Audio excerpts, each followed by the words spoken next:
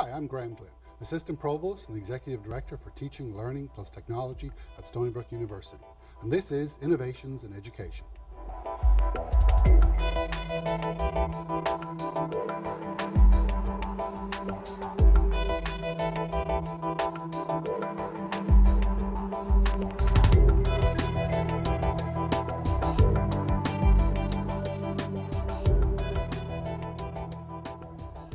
In our show, we feature faculty and staff using innovative approaches and best practices in teaching and applications of educational technology that have had a positive effect on student learning. In this show, I'm joined by Ayesha Ramachandran, who's an assistant professor in the English department at Stony Brook University. We'll be discussing gathering student input and making mid-course design changes in our courses. Ayesha, welcome to the show. Hi. Tell me a little bit about the courses that you teach. I teach in the English department here, and we have mostly small-sized classes. We teach literature. I teach Introduction to Drama, a number of poetry classes, upper-level courses in 16th and 17th century literature. Okay. And you made some design changes in your courses the first time you were teaching them. Tell me a little bit about that experience. Sure. When I started my first semester at Stony Brook, I was assigned suddenly, before the semester started, a course that I wasn't planning to teach, which was Introduction to Drama. It's one of our basic 100 level courses for non-majors. And the goal of the course really is to have students who are not going to be English majors fulfill a DEC requirement. And that means that they should read about 5 or 6 plays over the course of the semester.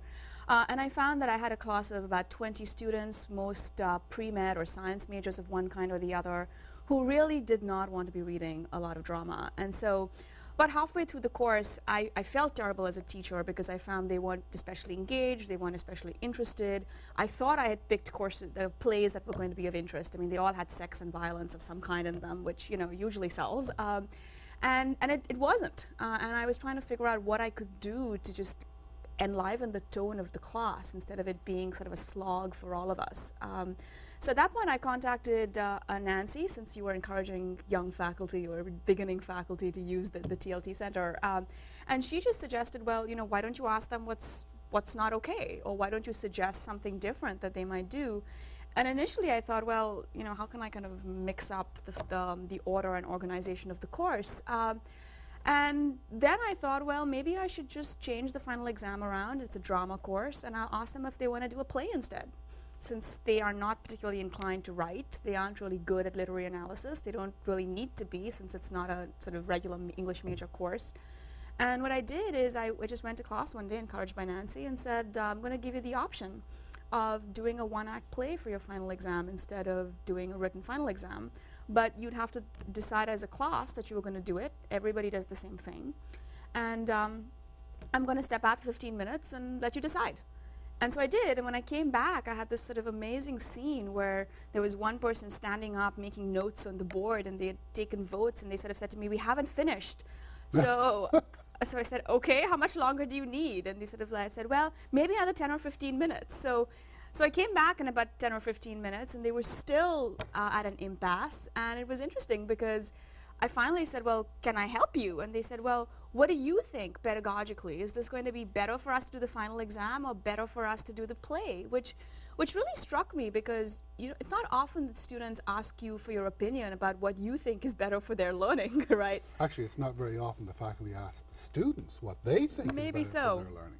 Maybe so. Maybe the fact that you had done that opened up the conversation. It was, and so we had actually the class period ended up being sort of given over to a discussion of what was useful to learn about drama and what I thought they should get out of it and what they thought they were getting out of it, which in some ways I think was much better than just slogging through the plays as we had been. And so I asked them, well, you know, what do you think is important about the drama? And so ultimately I ended up saying, I think that it's going to be a lot harder to do a play. It's easier to take a final exam. But I ultimately think you will get more out of the course if you do the play. And so I gave them kind of, you know, the next couple of days to think about this. And ultimately, they decided they were going to do the play. So how did you feel? Did you feel you were surrendering control of your course to the students? No. I think this is also because I'm not scared of student interaction. I mean, I run seminar-style courses, and a course is bad for me if the students are not interacting. So the moment students start speaking up and feeling engaged, and there is some sense of kind of group dynamic within the room, as opposed to my just asking questions and getting, you know, one word or one sentence answers, the course is better. So it never, so the point at which the students have taken over in a certain sense is the point at which you know you're doing it right. Okay.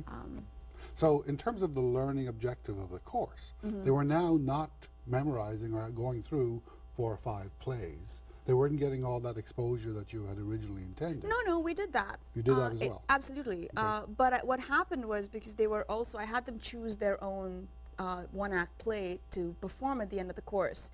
And at the same time, we were going through the syllabus of reading these plays. But because they were rehearsing for this play they were putting on outside of class, their sense of what was interesting or important or complicated about the plays we were reading suddenly changed dramatically. Because what's interesting is, most of these students being science students and ultimately not humanities majors in any way, very few of them had ever done high school drama or participated in any kind of extracurricular activity that required them to do, you know, group work of a kind of performative nature.